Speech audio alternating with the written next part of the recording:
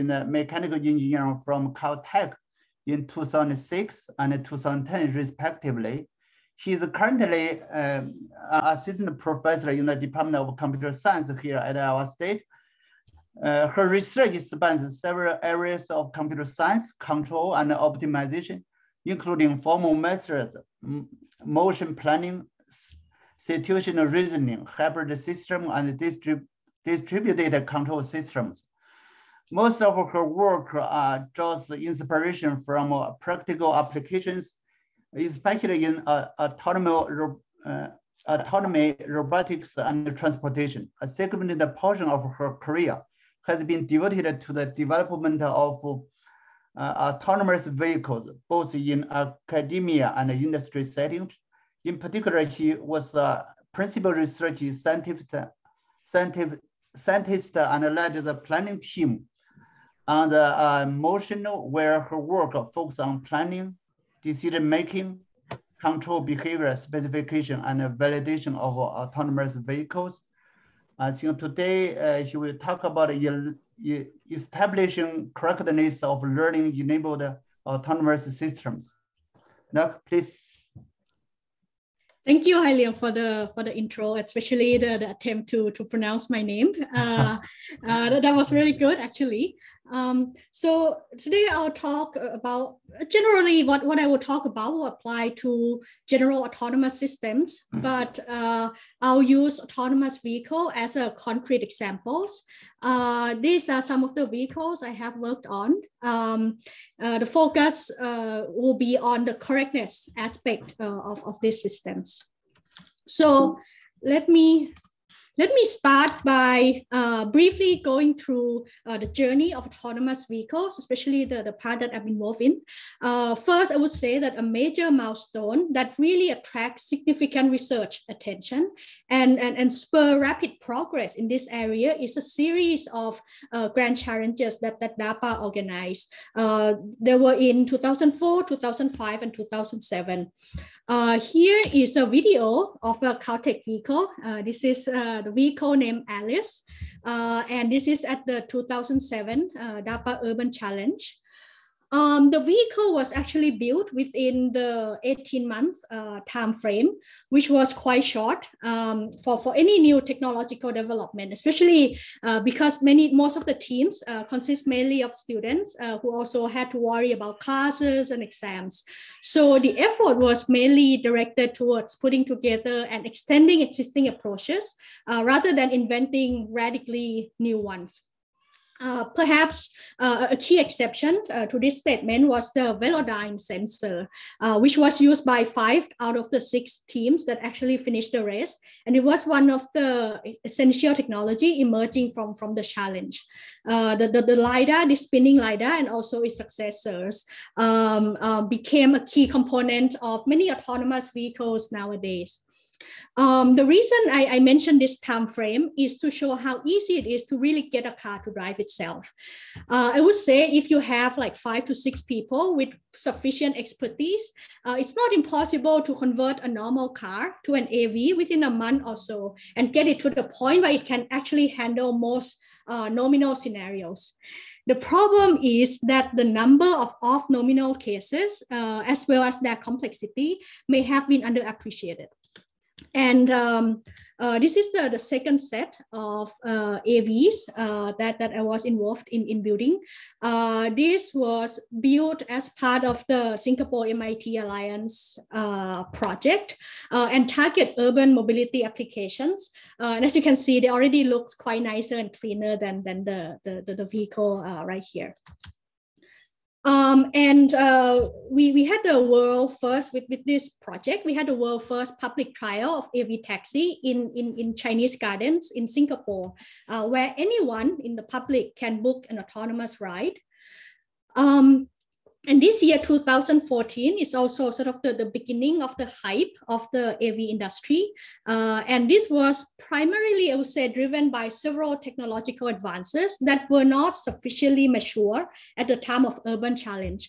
The most notable one being deep learning, which has become a core part of most state-of-the-art object classification and intent prediction algorithms.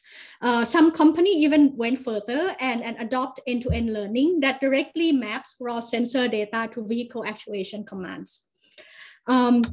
So this last picture is a vehicle built by a company called Newtonomy, which was later acquired by Aptiv and recently formed a joint venture with Hyundai and became Motional.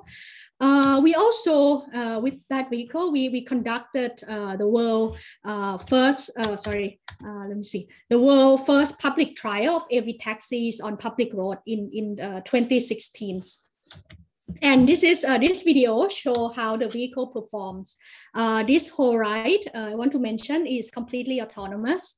And the reason I brought up this video, not because there are many like heavy traffic or anything. Actually, the traffic is light, but I want to show that even with light traffic, there are already many tricky scenarios that the car has to handle, and even have to break some of the traffic rules to be able to handle them effectively.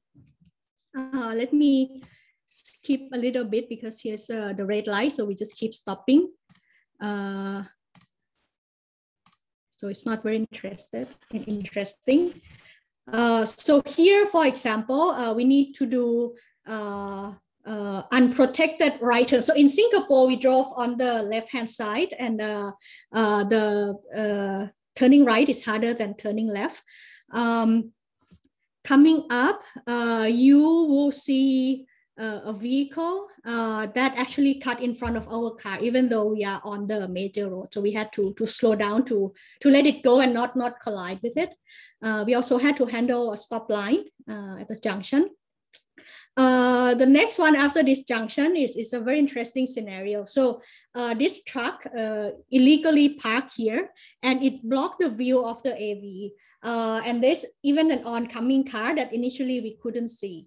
All right, and we need to figure out how to keep moving, even though the lane line next to us does not prohibit us to cross the lane. And here is the construction right in the middle of the intersection that we also have to go around and essentially get out of the lane in the middle of the intersection, which is by law not legal. Right, so even in this pretty light traffic, we already encounter so many interesting scenarios, and it is not even clear what is the right thing to do, whether the vehicle is doing it right. Sometimes in a construction, you see that when a construction worker walk towards the car slow down a little, right? To be cautious that the worker might cross in front of it. So it's not clear whether that's the right thing to do or not. Some people might say that it's too conservative. All right, so this is the video. This whole ride was about 15 minutes, so we speed up the video a little.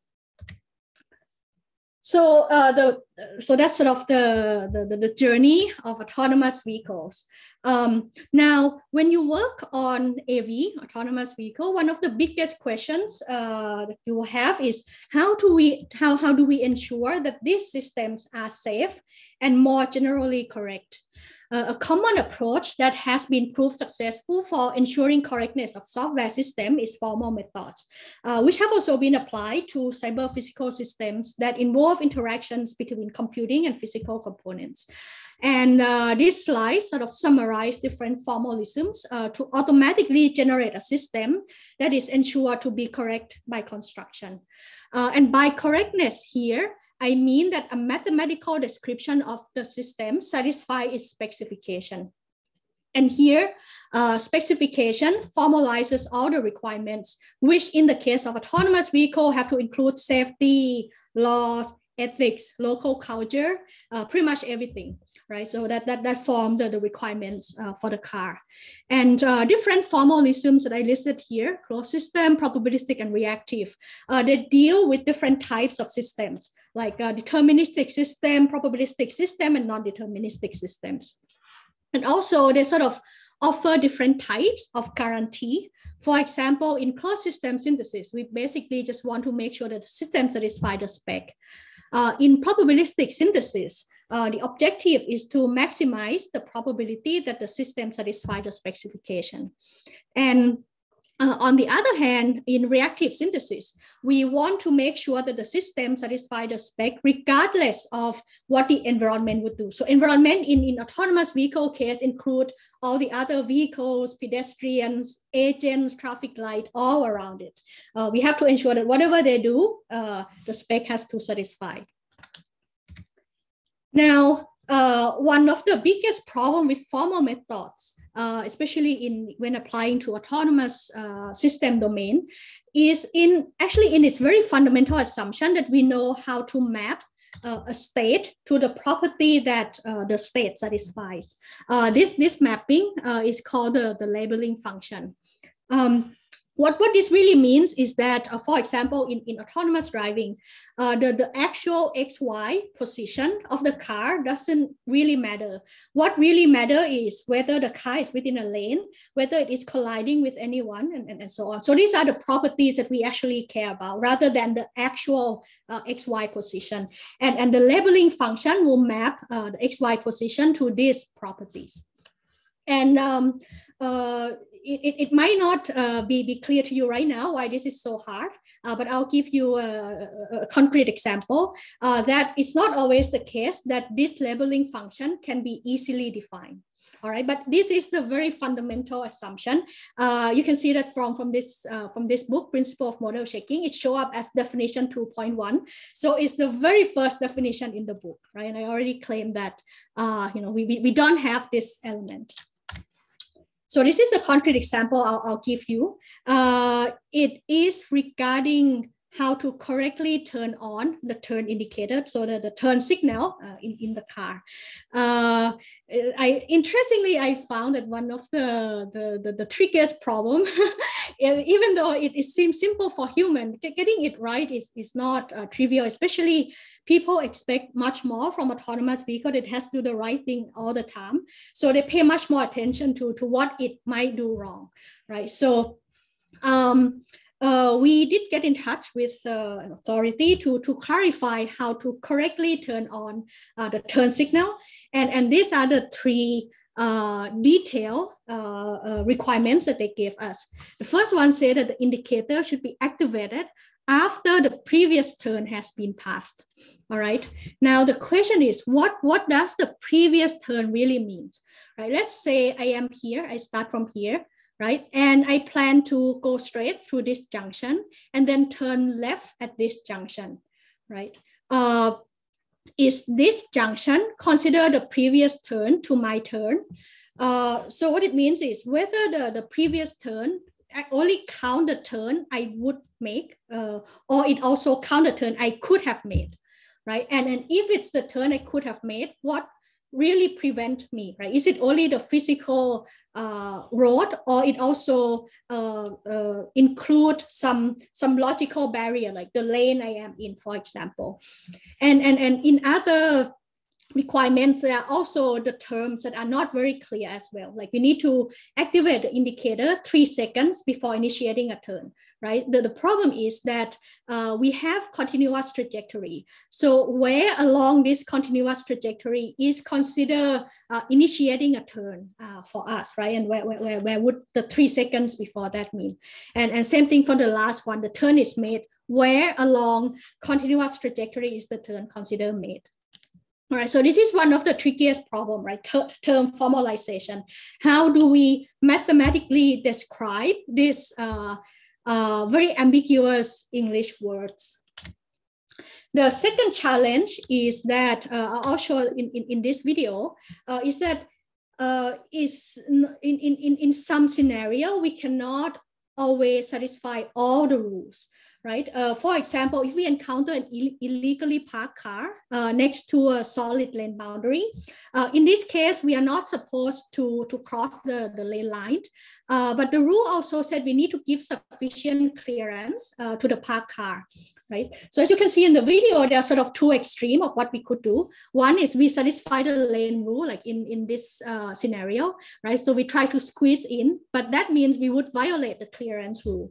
And the first run that you saw was when we satisfy the clearance, but then violate the lane boundaries. The question is which one is correct, and there's also a lot of behaviors between these two extremes, right? Yeah, so the question is which behavior is correct, and I think different people will have different answers to this. All right, so acknowledging that we cannot satisfy all the requirements all the time, we recently proposed a framework called minimum violation planning. It's another synthesis framework. So in this case, instead of ensuring that all the requirements are satisfied, we attempt to minimize the amount of violation, or what we call here the level of unsafety. And so here we essentially acknowledge that rules are not equally important. For example, if we have to swerve to avoid hitting a person, we should do that even if we have to violate the rule about turning on the turn signal 3 seconds before the turn. All right, so we order the rules into the hierarchy and then use the lexicographical ordering to compare the level of unsafety of the trajectories. This is appear in the paper that we recently published in the ACC this year. And we also propose sort of a generalization of minimum violation planning, and this is called the rulebooks framework. So in this framework, we define a realization as a world trajectory. So this trajectory includes the evolution of states of everything that is relevant. So including our own states and the state of all the relevant agents like pedestrians, other cars, traffic light, construction, everything, right? And then a rule is defined as a function on realizations, and it measures the degree of violation of any given realization. And finally, a rule book is a pre-ordered set of rules. And this means that rule A and B can be one of the following. The first case is that one is more important, strictly more important than the other. So you would be happily violate, in this case, rule B, to save even a tiny amount of violation of rule A. All right, so this means A is strictly more important than B. The second case is where the two rules are incomparable. All right, and then the last one is that they are of the same rank. In this case, you might put some weight between the violations of the two rules. So with the rulebooks framework, it allows partial specification as a base for distinct jurisdictions. For example, we may have a base rulebook. So let's go back to our parked car avoidance example. Right? In this case, there are sort of 4 relevant rules. We don't want collision to happen. We also need to keep sufficient clearance. We want to stay within the lane, and we want to minimize the path length. Right? And let's say there are sort of 4 different possible trajectories. Right? Trajectory A would collide with the parked car. B would give very small clearance, but then allow us to stay within lane. C is where we violate the lane keeping specification, but then have sufficient clearance. And D is where we violate the lane specification even more. All right. So we might have a base rule book that say, okay, between clearance and lane keeping, they are not comparable. So it depends on different cities, how different people like to drive. Right? So in this case, we could refine these rule books in 2 different ways.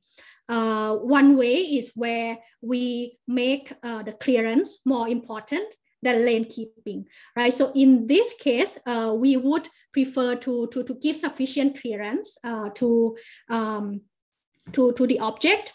And then on the other hand, we could also refine the rule in a way that lane keeping is more important, right? In that case, trajectory B will be preferred over C, right? So as you can see here, once we have a rule book, it also induced an order on the trajectory as well. And we can tell which trajectory is more preferred than others. All right. Okay, so example of how we could implement this rule books. Right? So one example is liability aware planning. So we may have So let's say there's this hypothetical example, right, where this is our car, right? We are driving, and then there are sort of two cars approaching us on different lanes. So here we sort of have two options. We will brake as hard as possible, but even with that, we might not be able to avoid collision, right? So one option is that we keep going straight, right? Still brake as hard as we can and collide with this car. Another option is that we swerve, right? By swerving, we gain more distance. That means we could slow down more. We will hit this car at a lower speed than hitting this car, but that means we will be at fault because we swerve to hit the other one. All right, so if we really care about collision at fault, and we say that no collision at fault is more important than no collision, then we would take the green path. All right, but if all collisions are treated equally and we only care about the impact, then we would pick the swerving path. All right, so that's how we specify the correctness through the rule books framework, and it allows us to precisely describe or compare trajectories in a non-ambiguous way. And Singapore sort of adopt this notion. They start to acknowledge that, all right, there are a lot of traffic rules, and it is now quite obvious that not all the time all the rules can be satisfied. So in Singapore, they started what they call the technical references, which will become the standard. And it also encodes this idea of minimum violation planning and rule books. And they have very detailed mathematical explanation of what is the right thing to do. All right, how much gap exactly you should take. So it's much more detailed than a typical driving manual that humans usually read. Okay, so now because it's still unclear how we should break the rule in the correct way. So we start a project that we call Reasonable Crowd. So the project acknowledged that the vehicles have to balance a complex set of objectives, like driving safely and comfortably. We need to comply with numerous traffic laws, getting to the destination, and meet all the ethical and cultural expectations of reasonable driving behavior. And preferences of driving really vary across different humans, right? So there is really no consensus on a driving behavior specification that balances all these considerations. And there is no standard framework for this kind of specification. So we created a data set consisting of annotators' preference between two ways of navigating the same traffic situation. And we use this data set to compare and contrast the rule book's approach with a bunch of machine learning methods. Right, so this is the kind of screen we show to the annotators. So we show the video of the eco vehicle traversing exactly the same scenario in two different ways, like in this screenshot. All right, and we ask them to pick whether which one is more reasonable. Right, is a reasonable driver will most likely act as in A or in B. All right, so and despite all the qualifications that we require for the annotator, like they need to have more than 20,000 miles of driving experience in North America and pass some certain tests. The annotations can be very noisy, showing that there's not really any objective best way to drive. Right, so different annotators will prefer different ways to drive in these scenarios. These are some examples of scenarios that we study. For example, scenario A showed a trade-off between the left and the right vehicle clearance. So this is our car. Here we sort of stay too close to the right lane. Here we stay too close to the left lane. And the question is, which one is better? Right? So as you can see, it's not very clear. Now, scenario B, it might be hard to see, but this showed a trade-off of vulnerable road users, like collision with a pedestrian. So there's a pedestrian standing right here, right? In this, the left case is where the car would swerve to hit the car on the next lane to avoid the pedestrian. Or it would just continue, still applying the brake, but hit pedestrian rather than swerving and hit the other car. All right, so there will be all these tricky cases that the annotators have to pick which one they think is more reasonable. So in this case, we consider rule books with 14 rules. So it is shown here, and this is also, it also shows the hierarchy between the rules. As you can see, no collision with the vulnerable road user is at the top of the hierarchy. And we also augment the rule book with the decision trees for the case where rules are not comparable, like R4 and R5. All right, and we compare the rulebook plus decision tree approach with other learning-based approach.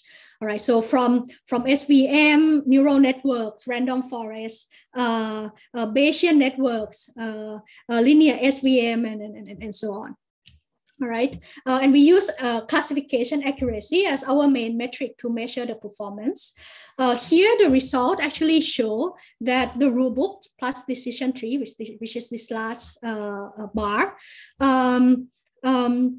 is performing actually quite well. I mean, it's not the best, but it's still in the acceptable range. And the nice thing is that it is the most interpretable model. With the pre-order priority structure, it makes it easy to explain why the vehicle would choose to do whatever it did. And what do we learn from here, right? First of all, the data could also inform improvements to individual rules and also the hierarchy in the rulebook as well. For example, it could help to calibrate some of the free parameters in the rule. The data could also help determine what important rules are missing. For example, we identify comfort and crosswalk related rules as necessary to specify the desired driving behaviors. Okay, so I talked a lot already about the system level specification, right? What is correct as the system overall. Now, typically autonomous systems are quite complex and consist of several components. And for example, this is a typical architecture of autonomous systems. So starting from the world, right? The vehicle will have a bunch of sensors that perceive the world. After that, it goes into perception that try to compute the representation of the world around the vehicle. It sends that representation of the world to the planning and control component, which will then issue the actuation command to the physical vehicle, right? And which will then affect the world. Right? So this is, I would say that perception and planning control, these are like a big key component in the vehicles. And the problem is that these different components, they use different performance criteria and specification language. So let me start with the physical component, right? We usually specify or describe or model it with the differential equation, x dot equal f of x and u. All right. The world may be specified using ODD, operational driving domain. And sensors use different kind of specification like the range, field of view, resolution, and so on. Perception, on the other hand, often use performance metrics like accuracy, precision, and recall to measure the performance. And we may use formal specification in planning and control. The question is that from all these different specification languages, how do we derive the system level specification? All right. So to answer this question, we first focus on the perception and the planning control component.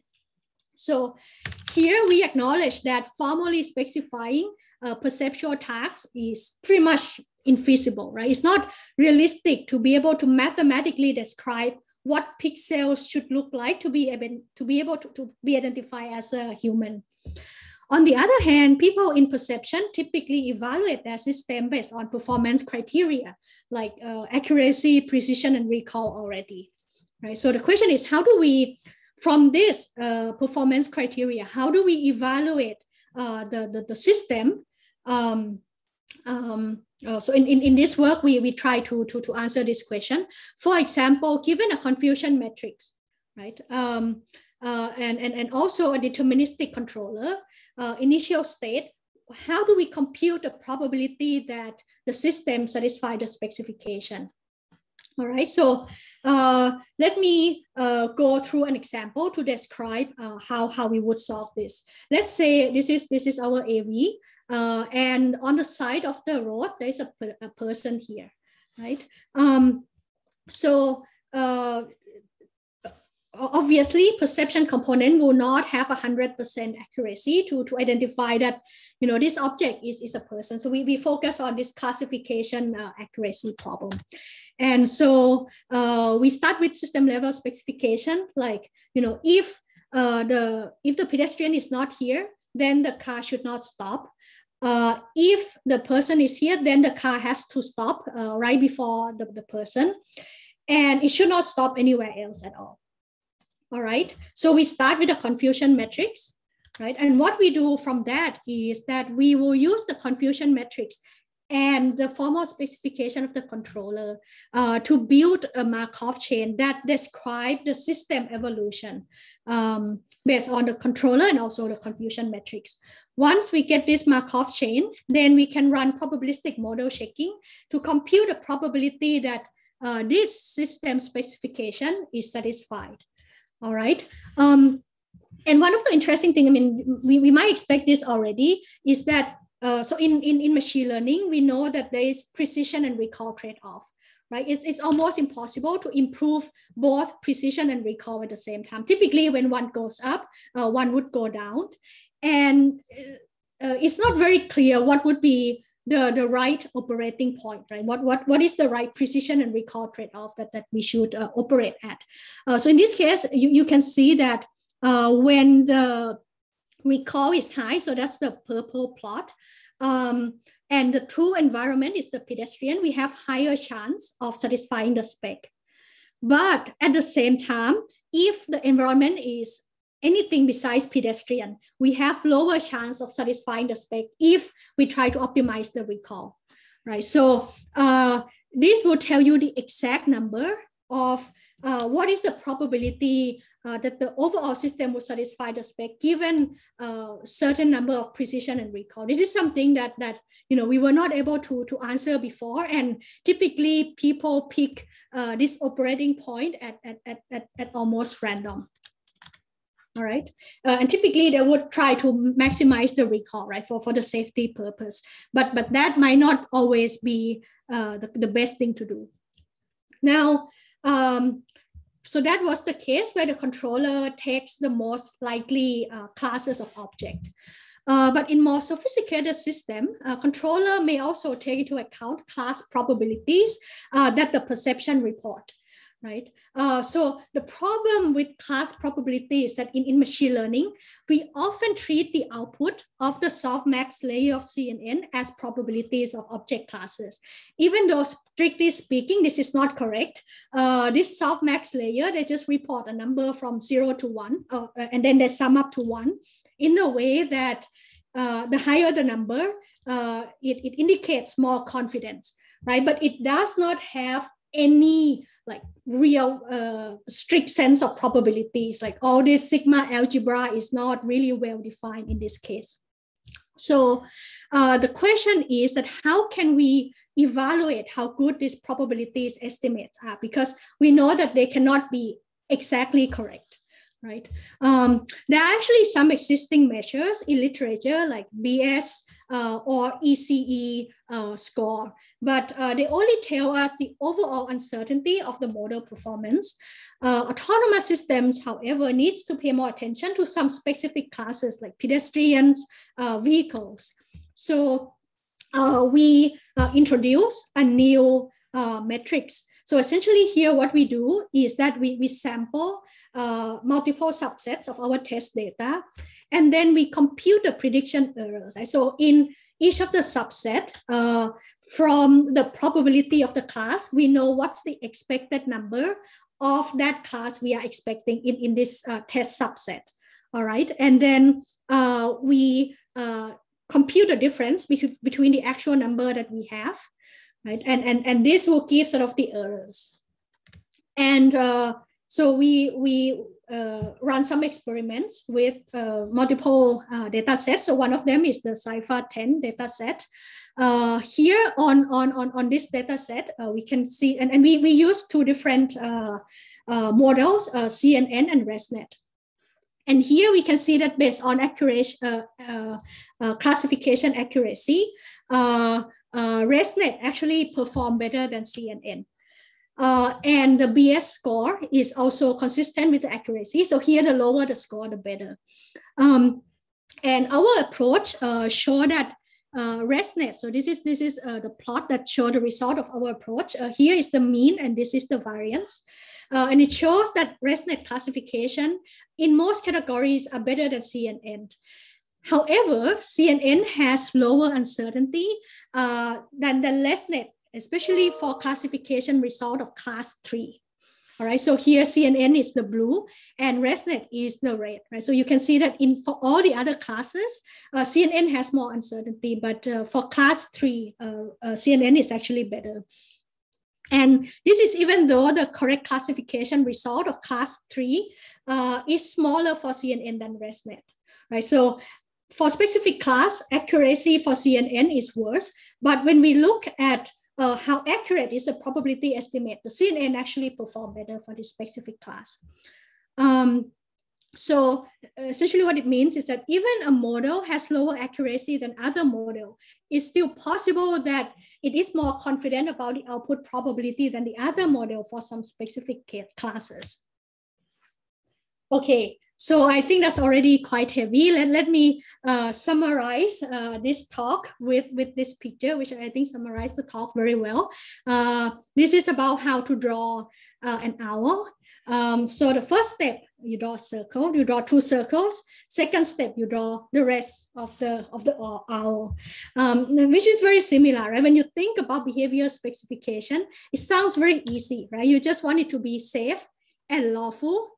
What this means, you use the second step to figure out, all right? So behavior specification is easy unless it has to be very precise. Okay, so with this, I'll stop and I'll be happy to answer any questions.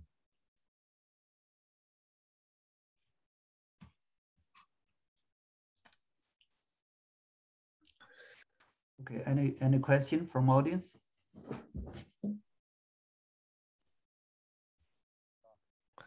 Go ahead, Shana. Thanks, Nog. Thanks for the wonderful talk. So I had this one question. In one of your example, I think around slide 10 or 11, you talked about this 2 laws or rules, the lane changing rule and the clearance rule, and where you are essentially like hierarchically choosing which one to violate, right? So my question is, considering in scenarios like this, do you also consider the behavior of or the dynamics of the obstacle there? Like if the car there was like parked, that there is no driver there, essentially, the best decision is to violate the least priority rule, right? But on the other hand, if the car just stopped to, let someone out or for someone to get into the car, then maybe, it's ideal to wait. So do you take into consideration such things in your modeling? That's a very good question. It's a very good point. So I will say, okay, let me answer it from the theoretical and the framework point of view, right? So we have the concept of realization, which is the world trajectory. So we need to identify what matters for the vehicle, right? So in the case that you mentioned, if we identify that it matters whether there are anyone inside the vehicle, then that knowledge should be captured in the realization as well. All right. And once we capture that, that means when we evaluate which trajectories is better than the other, then that knowledge will be taken into account. So to answer your question, the framework allows that consideration, whether that knowledge is important or not, whether it matters. I think it is up to different city or implementation to decide. In Singapore, at least, I think the suggested clearance of 1 meter, it is regardless of whether there is a person in the car at all. It could be because you try to be more on the safe side, right? From far away, you might not see inside the car. Yeah. Thank you. That was a very good question. Any other question? Yeah, I have a question. Just when you do this kind of detection of objects in front of the car, what's the main difference between if it's a human being or a car? It should be quite different, right? The car is rigid. The person is, whether there is in your model, whether you would need to distinguish different type of object. Right. So very good point. So the question is whether we behave differently when we are behind a person or behind a car. Yeah, right? Yeah. Okay. So I think this is up to, again, the law. But you can also imagine the case where if a person in front of you is a kid versus an adult, you might already want to behave differently, right? You have to be much more cautious around a kid than an adult. Yeah. And also now, if we consider just a person versus a car, right? I would say that a car could be slightly more predictable in the sense that we could assume that they would follow some road rules, all right? And it has some dynamics that a car has to respect. A person, on the other hand, is much more movable, like, we could switch direction abruptly, unlike a car, right? So if a car is moving forward, you would think that it would move forward for a little more, right? It couldn't just go backward all of a sudden. This is not the case for a person, right? So at least knowing the type of the object will make us better understand how the object may behave and how can we be more safe around them. Does that answer your question? You do this through the classification stuff, right? Right. Oh, okay. I see. Yeah, so let me show, I think it's related to this slide. So in perception component, we need to identify the classes, and then planning control will use this knowledge to plan accordingly. Yeah. But you also said this ReasonNet is better than CNN, or? Well, that was just for a certain particular case, right? Certain data set only. It was some random like Cypher 10 data set. We just want to give an example here of when accuracy of one model is better, but then the probability estimate is actually worse. All right. So what that means is that if the controller uses the probability estimate, we need to be careful, and we cannot just look at accuracy because they might be irrelevant. Okay. Any question? Dan, you have a question? Okay.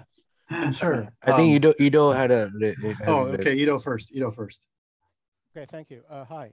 No, great talk. Very, very interesting. I think one observation, maybe before I ask my question, just one observation for Sumik. This sort of highlights probably the needs in a center like track for some sort of ethics competency, I guess, in terms of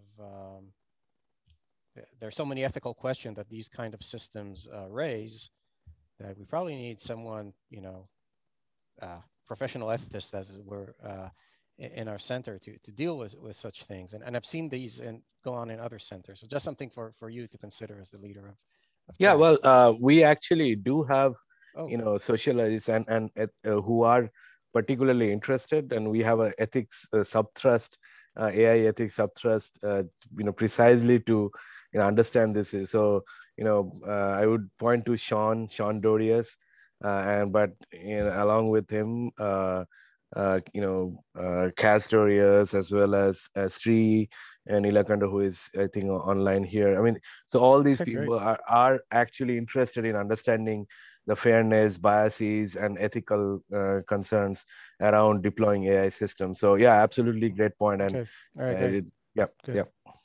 So just from another point of view, going back to the head-on collision versus sideswipe collision dilemma. So this kind of goes back to some sort of, you might have a rule 0 here, like I don't want to die, right? So regardless of liability, I would, of course, choose in that respect to be liable, if I were indeed liable, because I think I'm not. A head-on collision forced me to do the sideswipe collision. But let's just, for argument's sake, okay, I'd rather go to jail than get buried, right? And a sideswipe collision is less lethal. So these kind of, Asimov-style robotics laws might come into play here in terms of piling on, what is at least was at least damaging, and so on and so forth. But there are so many questions that are open here that I can't even start to discuss them. So this has been really an eye-opener. Thank you. Yeah, that's a very good point. So in the early days when I worked on autonomous vehicles, every time I give a talk, the question I would get is, what about this, what is it called? The problem where you need to decide whether to switch the rail. The trolley problem. Yeah, the trolley problem. The trolley problem, yeah. Always showing up. And I think my answer to that would be, I mean, this shouldn't be up to a developer or a software engineer to decide, right? A single software engineer to decide. At least the society should agree on what is correct as a whole, and it shouldn't only apply to autonomous vehicle, right? It should apply to everyone using the road, and make that consistent behaviors for everyone. But that's you also brought up a very good point. I think this problem of behavior specification, it sort of go beyond the technical challenges, right? As you mentioned, it goes into ethical, it involves a lot of regulatory requirements. So it needs a broader group of people than just engineers or scientists. Right. So if you tell me what is the right behavior, it will be easy to implement. The question is, nobody could sort of specify what is exactly right. Well, the trolley problem was set up as an ethical dilemma that is not supposed to be exactly solvable. It's supposed to generate discussion rather than a solution. Your goal here is to generate solutions. So I'm not sure that the trolley problem is an interesting problem to say, well, you can't really solve this because it doesn't have a solution. It's kind of raising a discussion on how ethical you are by action or inaction, right? Right. So I agree with you that it is not, the objective best solution, but I think at least people should agree on, not agree, meaning like everyone think that one is better than the other, but we should put in as part of the law that, the thing that you are expected to do is this, right? And it might be different for different cities as well. It shouldn't be up to different software engineer to implement different behaviors based on his own opinion on, which behavior is better. Well, it absolutely should not be left up to software engineers. Very little should. And another, when it gets to autonomous system, it gets even more complicated, right? Because of the uncertainties in perception. Now you don't have things about, if you go straight, you will hit. If you swerve, you'll hit another group. Now you have something like, if you go straight, you hit with certain probabilities. If you swerve, you hit with another probabilities, right? What is the right thing to do? You probably have to upload a new module as you drive through different states and cities, depending on their laws, right? That would be interesting. Right. Yeah, this discussion is a little bit related to one of the points I was just going to mention, is that this all reminds me a little bit of some work that goes on in sports analytics, where like in basketball, for instance, there's cameras and they know the precise location of the ball and all the players on the court and the referees. And you have you can calculate, or there are methods for estimating the expected point value at any moment in time. And then the way they evaluate decisions that players make is if they're making decisions that increase, like if you're the point guard and you're dribbling the ball and you do something, you try to do something that increases the expected value, right? And so, that's weighing the probability of various outcomes. And but you have to have a clear objective, and here is to score points. It's less clear in your problems, right? The objective is to get somewhere, but to do it safely and to avoid all these problems. And so it's more complicated, but it reminds me that some of the problems are similar, I think, in those two areas. The question I had is just a different one. I just wondered, are you aware, are people doing any work for autonomous vehicle driving in winter conditions. And I imagine that would be a great challenge, given that I've driven in this state for many winters. I agree. So so I don't know exactly whether there's a specific group working on it. So some of the things about winter is that snow could cause quite a bit of, it depends a lot on how you train your system also, right? Because snowbank on the side could look like certain objects, right? And it could cause a lot of misclassification. And also at some extreme temperature, sensors could stop working. So these are some of the technical challenges.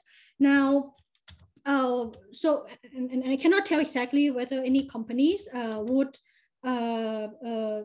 try to solve the problem. Right now, I think many companies are sort of focusing on what they call the level 4 autonomy, so initially people start with level 5, right? So that means you put a car anywhere, it would drive. I think after some point, we start to realize that this is not feasible. And that's why people start to come up with the concept of ODD, right? So it describes what are the conditions at which the vehicle could drive safely. So that includes also the weather conditions, the type of road, the geometry of the area, the city it's allowed to drive in. So essentially everything. And that's why we sort of go more for level 4, right? So we know that with this kind of ODD, we could perform well, and then we try to sort of expand this. Yeah, that's interesting. And I imagine a problem then could be, when does your autonomous vehicle not perform? You will not perform autonomously. So like, based on the weather information, you might say today we don't try, Right. And so that in itself is an interesting problem. Yeah, and there's a classic problem that the human computer interaction people worry about is when to transfer authority, right? So when your semi-autonomous car transfers authority to people, and then and which is an unsolved problem at this point. And it's very difficult actually, because most of the Tesla crashes, right? Tesla tells you that you got to be always aware and be able to grab the wheel whenever is required. But again, the car doesn't tell you, and most in many cases people are reading Harry Potter and then that's it, and boom, and didn't have enough time to react, right? So that's what actually happened. So this authority transfer is another classic problem, even like when you're thinking of semi-autonomous where human being is still present. So yeah. Ulrike, you had a question. Yeah, it's not directly, hi everybody. It's not directly maybe an artificial intelligence or decision problem, but I'm curious, your talk sparked that question. As an architect, I'm always aware that we see space because we have two eyes, right? The parallax. So how do these autonomous vehicles sense distance?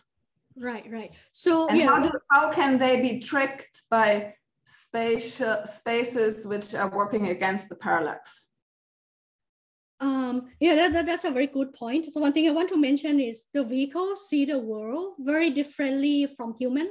So some of the sensors that usually are being used by these vehicles are camera. So camera will be closer, so it gives the vision, right? So it's closer to how humans see the world. But it also relies a lot on LiDAR, which is something that human doesn't use. And LiDAR really is the main source that provides the depth information, right? How far the object is. But again, because the LiDAR is not something that human rely on, the vehicle could see the world very differently from human, right? LiDAR could pick up, let's say, fog or rain, and it thought that this could be an obstacle, right? Whereas to human eye, rain is purely nothing, right? Yeah, I think that's probably one of the big questions for the takeover, which Shumek just discussed. When do I take over, and what is the different sensing of the environment from the human eye versus the car? Right. Yeah. Thanks. Yeah, I thought that, okay, I don't have the picture here. I think I usually, okay, sorry. Yeah, I removed the picture, but the cases where I put in the picture that show how the vehicles see the world. Thank you. Very interesting. Thank you. Great. Again, yeah, thanks, Nog, for leaving all this time to actually have this very interesting conversation. So I mean, this is one of the seminars where we had so much, discussion. So I'm very appreciative of that. Any other questions from the audience here? Otherwise, we could wrap it up here. And yeah, so it looks like we're good to wrap it up here. And then, so I hope that you all will come back next week for our next, and I will send out the flyer at the beginning of next week as usual. Okay. All right. Thanks, Nok, again. Really appreciate you doing this, and we'll continue this conversation. Thanks. Thank Bye. you, everyone. Thank you. Thank you. So